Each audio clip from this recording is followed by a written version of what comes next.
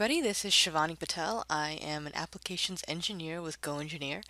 In this webinar, we're going to go over 4 common simulation errors that I've seen over the past couple years that I've been working with simulation.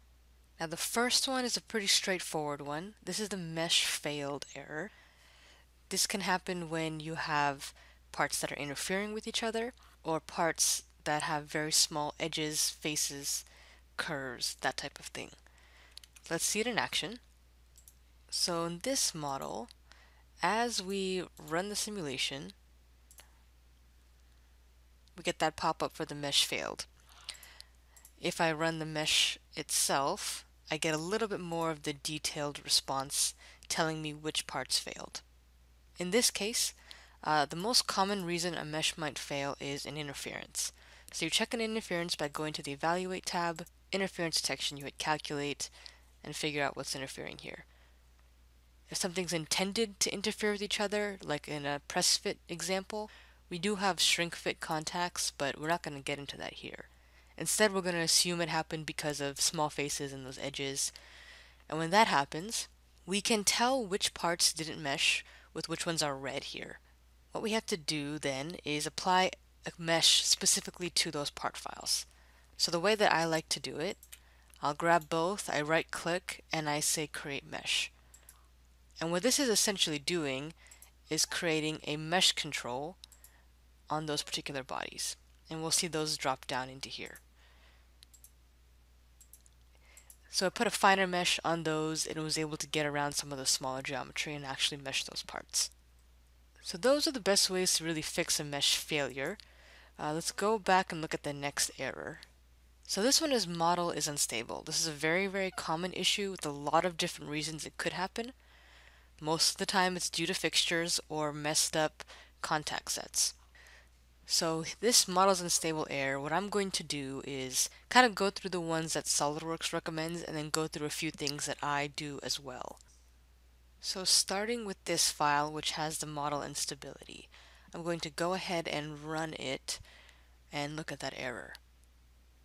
Okay, so when I don't know why it's happening, the first thing I do is try and give myself a little bit of visual feedback. So the first thing I do is I have the customer or I go through myself and I start hovering over the different contact sets to try and just see what has been applied to the different parts. Now maybe I can't tell what's missing from just hovering over it. So the next thing that I do is I look at the contact viz plot. This was new in the more recent versions of SOLIDWORKS. I calculate and it's showing me every single contact set, including the global contacts for the entire model. Now this is a simple part, and right away I can tell that these two parts are missing a contact. There's no bond between them. This cover's going to fly off as we apply force to it. So that's the issue here. But let's say I didn't realize that. Well, what are my next options? Well, starting in 2016, I can right click and go to Find under Constrained Bodies. And what this does is run a very simple static analysis. You see how quick this runs compared to the actual one, which tells me which bodies don't have enough restraints and in which directions they aren't constrained. So I can tell that this one's not constrained in all 3 directions. Now if all those possibilities just don't work for you, here are a couple of the older methods. First, I would go into the part file itself. I'd go to Properties, and I would hit Use Soft Spring to Stabilize Model. What this means is a bunch of springs all around the part file, very soft, invisible, and they just help hold it together and help with the stability. So I'll turn that on. I'm going to run this now. And I am going to get that pop-up. This was one of the third pop-ups I talked about, the excessive displacements. Do I need to turn on large displacement error? So when this shows up, there's 2 major options you need to focus on. Click yes or click no to solve a large or small displacement. Really what you want to ask yourself is, do I intend for the part to move a lot? If you did, then you need to hit yes. If you didn't, hit no. And this part, I don't intend it to move a lot. It's happening on accident, so I'm going to click no. And then I get my solution. It was able to solve because of the soft springs. Then what I usually do, I go over to the displacement type. I see which components are bright red, and that tells me that those are the ones missing the restraints. And in the extreme scenarios where soft springs also fails to work, I do this the slow and steady way. And that's you go into your tree and you exclude everything from the analysis. Right click, exclude from analysis. And then you run. And you're really just checking this out one part at a time. Okay, this one works. Let me go here, include the next one, and see how this runs. And you keep doing that over and over until you find the component that causes the instability, and then you know, okay, I need to go in and add context sets for this particular part file. So for the next error, do we want to turn on large displacements? We kind of saw that pop up a minute ago with the soft springs. I'm going to get a little bit more in depth with it as we talk about what large displacement is and the nonlinear versions of it. So let's take a look at this part file here. In this component, I applied a advanced fixture that forced it to rotate by a large amount of degrees.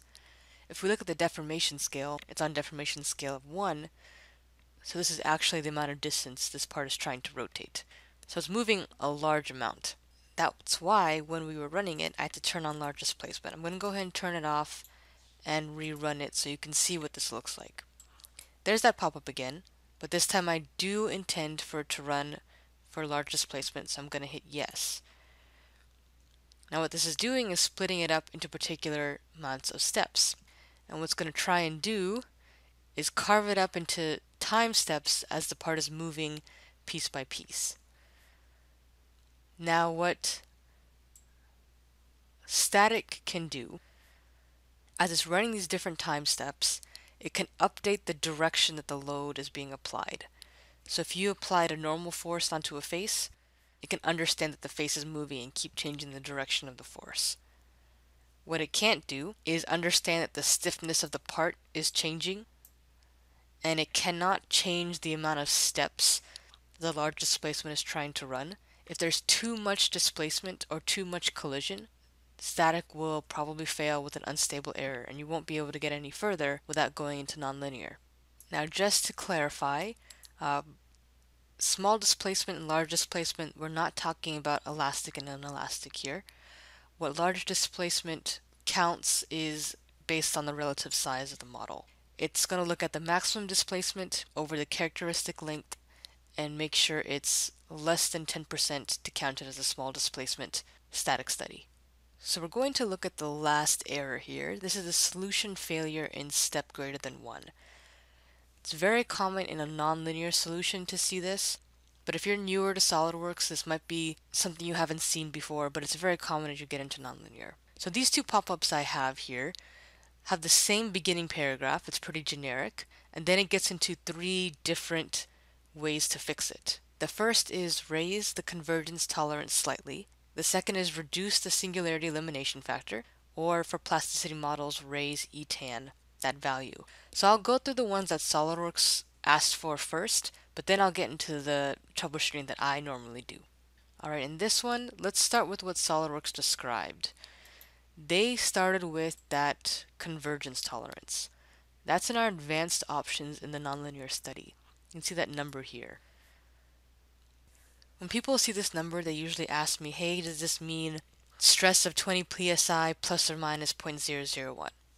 No, absolutely not. This convergence tolerance is something that the solver is doing in the background as converging on particular elements, particular solutions. This has nothing to do with the final result in physical value. You do want to be careful about making this too large, obviously, because that will reduce the accuracy overall. Same thing with that singularity elimination factor. So by default it's set to 1, and that warning said to try 0.5 or 0. A singularity is when you get a very high amount of stress on a very small portion of the model. It can happen, say, if you have a chamfer and that chamfer is colliding with another component, you could have a high level of stress on that edge. Or if a part is bending by a great amount, at that internal corner or internal edge, you could get a high level of stress. And that's what we call a singularity. So by lowering this singularity elimination factor, you're going to reduce the accuracy in those high stress regions, but you may help the solver to complete. So that's the pro and con there of that one.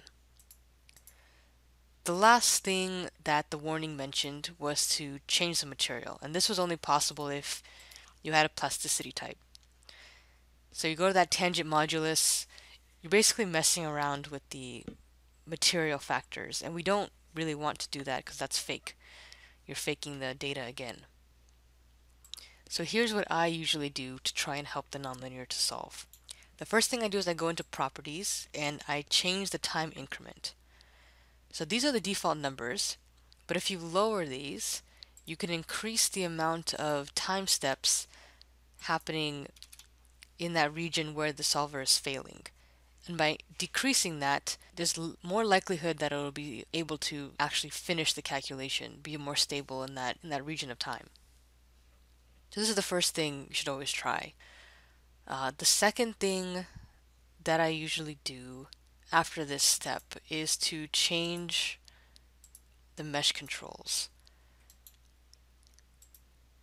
So the parts that are getting the higher stress, I go to those, I apply the mesh control on those faces, and I bump it up pretty fine to get a higher level of quality in that region.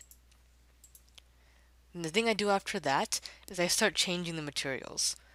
Oftentimes in nonlinear, people are using custom materials, so I'll jump them back to the standard SOLIDWORKS materials. So first thing I'll do is I'll try the strongest steel that I have. And if that's not working, I'll also go into rubber. It's really depending on the motion, and I'll try this natural rubber. It has a huge amount of motion, and so if it's failing because of a singularity, usually the natural rubber will allow it to complete. And then you know that the reason it's failing is because of lack of material data. And after trying all of those, if it's still not working, what I'll do is move over into a dynamic study. So this is a nonlinear type dynamic, and I'll put in a damping factor. This is something that you don't want to just be making up. Usually these values are extracted from experimental data, but damping can help if you don't have enough restraints on the model. It can help with stability. The last quick thing I want to mention is simplification. I've got a video here of a swage tool. Now these are usually round, but what we've done in the nonlinear study is simplify it into 2D to make it solve much faster and prevent that rotation factor that could be making it unstable. So the way you would do something like this, in your model you just go to the drop-down choice New Study and you hit this Use 2D Simplification option, and it's available in most of the studies.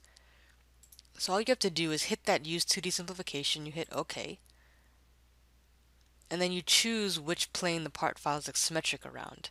So this part is axisymmetric, I would pick that, choose the front plane or a plane to be cut through, and then choose an axis for the center of the part. Now this part file doesn't have an axis, so just quick advice, if you don't know how to do it, you go to Reference Geometry, you go to Axis, and hit the part file. And that's how you can create an axis in the center of your part. So that finishes up those 4 major errors inside of simulation and the troubleshooting that I like to do. If you have any specific questions that this webinar wasn't able to cover, please contact us at our tech support line or go to our knowledge base at kb.goengineer.com to see all the other webinars and videos that we have available. Thank you for watching.